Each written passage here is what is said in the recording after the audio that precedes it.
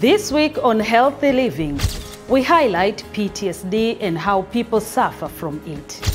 We will look at how WHO is assisting Malawi fight a cholera outbreak. That's in this edition of Healthy Living.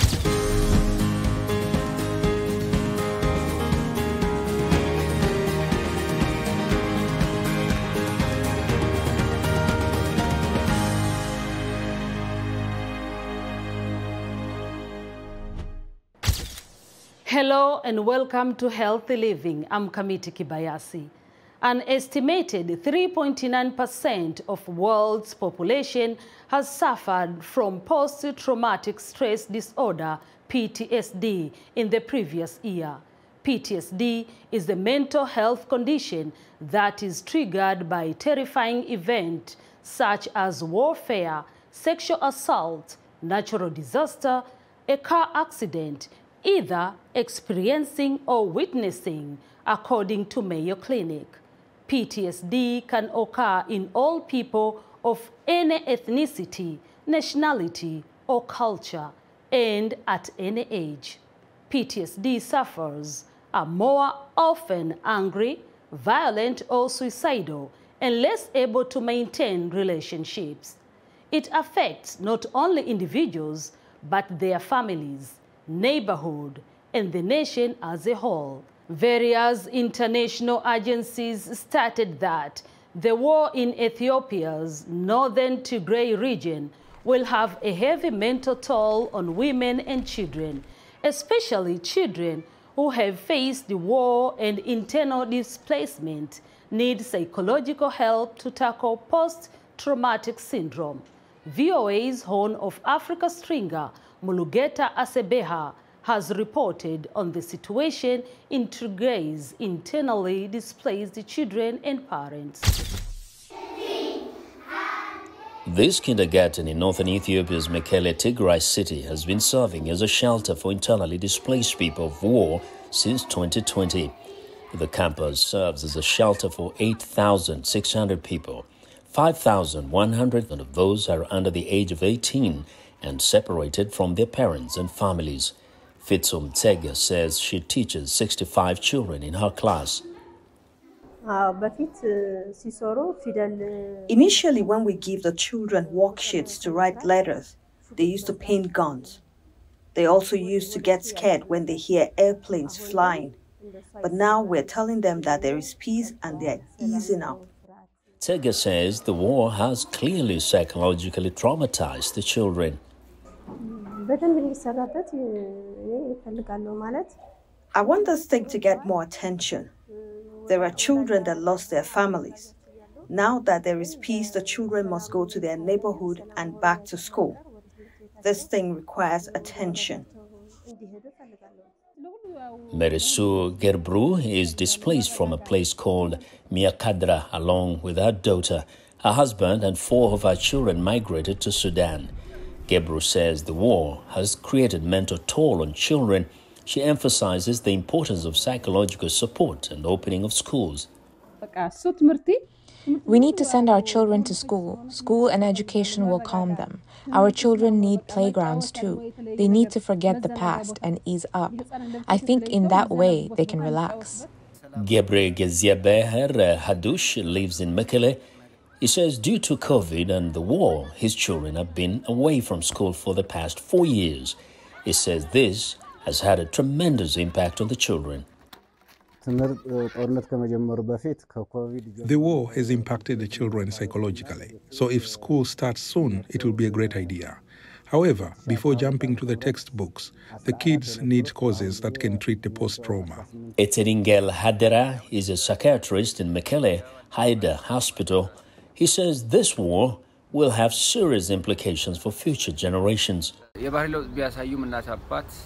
Parents need to instill hope in their children.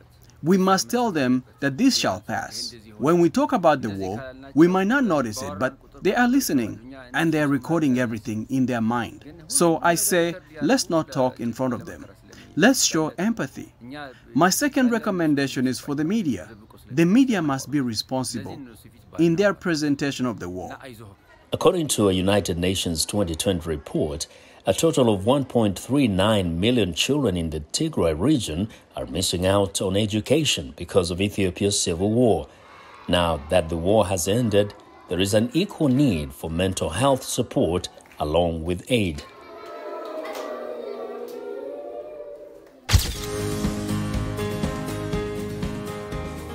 Pauline Kamuti, a consulting clinical psychologist for children in Kenya, explains more on how to tell if children have PTSD and what treatments are available.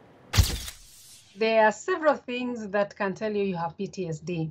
When a person has loses capacity to enjoy life, like lacking in positive emotions, I would say, being very irritable, having angry outbursts, and they can't explain. And these outbursts are usually very magnified compared to the situation that has triggered that outburst. Or have a lot of worry. And then in children, you see other things. For example, apart from worry, you see regression. And they'll start either bedwetting or they start losing things in school. They may also have physical symptoms. Children will have physical symptoms, like psychosomatic symptoms. Usually when the doctor checks, there is nothing you can say is physically wrong with the child. You see these symptoms because there are triggers around. Something triggers that memory, so the person is reliving that. The other major symptoms that you see in PTSD, especially in children, is depersonalization and realization. Now, in realization, more or less that they space out. And in that way, the body, for coping purposes, detaches from reality. The treatment of PTSD, one of the important things is starting with a thorough assessment. A good assessment of PTSD is very important. And this is because sometimes PTSD, especially in children, is usually confused with ADHD. And sometimes it can also be confused with anxiety and depression. The most effective way of treating PTSD in children is going multidisciplinary, meaning working with different people, working with the family, the child, the family, and other involved people like the school and the teachers, so that they're psychoeducated in understanding trauma and how the child responds to trauma, so that you're able to help the child in a very, you'd say, a comprehensive way. If the child is still being exposed to trauma, in that case, it is very difficult to treat that child. So it is important to ensure that that child is actually safe. After ensuring that, the next thing is to help the child develop skills of coping with the emotions that come from the response to triggers of the trauma. The children still in Ukraine are being forced to deal with the trauma of war. To help them process their emotions, Ukrainian psychologists are using a method called toy therapy.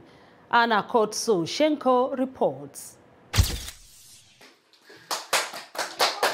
9-year-old Irina is playing calmly with her cousins at home in the village of Krasilivka outside Kyiv.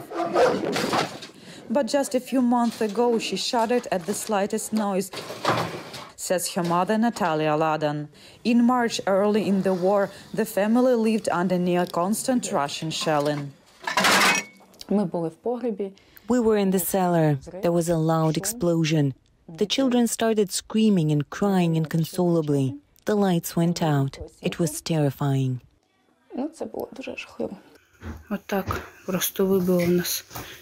When a Russian rocket badly damaged the roof of the house, Ladan left for Western Ukraine with her 2 daughters, sister and 2 nieces. They returned in April after the Russians retreated. But Ladan noticed her daughters were still under a lot of stress. The family decided to visit a special toy therapy room set up by Ukrainian psychologists to help children deal with their trauma. The Toy Therapy Room project is a special space where a child and even an adult can receive healing and have the opportunity to relieve tension, receive psychological therapy. When Irina visited the room, she picked a zebra out of the many toys available. Psychologists say she transferred all her fears to the toy and became terrified of the toy itself. When I went to bed with her, I had a terrible dream. I asked my grandmother to take her somewhere so that I would not see it. I felt much better. Say goodbye. Local psychologist Vita Moskalenko says the girl transferred her fears to the toy. Now she can choose a new toy friend. What would you like? See what we have. After some hesitation, Irina chose a snake as a symbol of her own strength. Is this the right one? It's for me. Are you sure? I'm sure. The first toy therapy room opened in June. Now there are about 100 such rooms throughout Ukraine that have helped more than 1,600 Ukrainian children. Anna Kostychenko for VOA News, Kyiv region, Ukraine.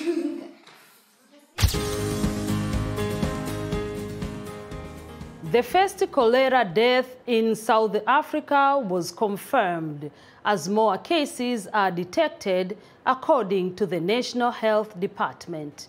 The development comes on the heels of rising cases of cholera in Southern Africa, with Malawi battling its deadliest outbreak to date, with over 1,300 deaths.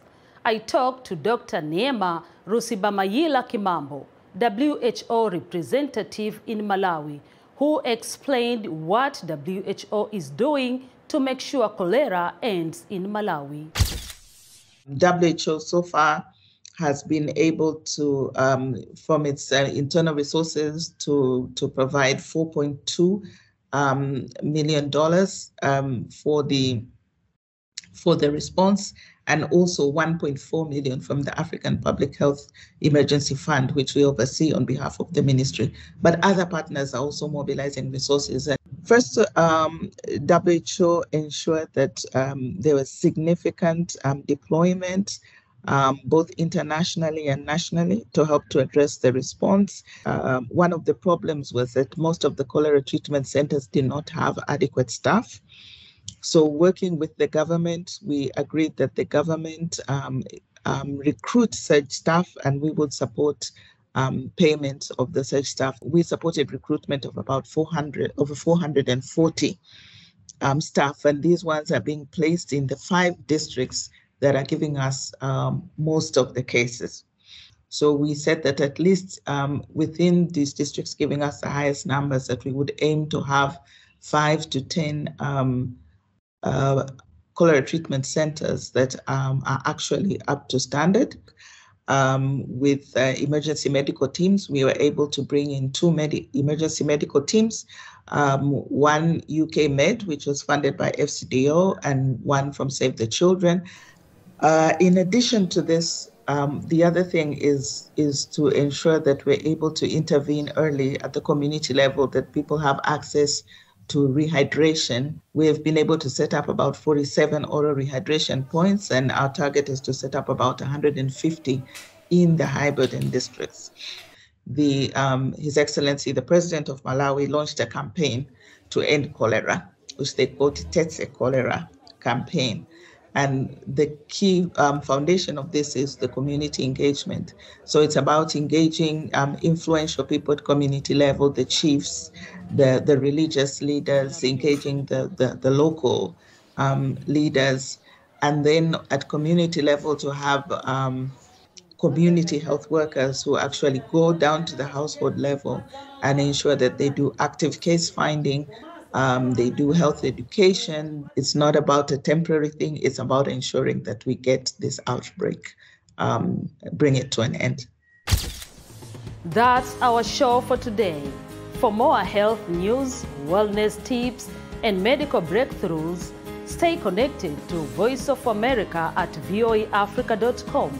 You can follow me on Twitter at Mkamiti VOA. Until next time, stay well and strive to make every day a healthy day.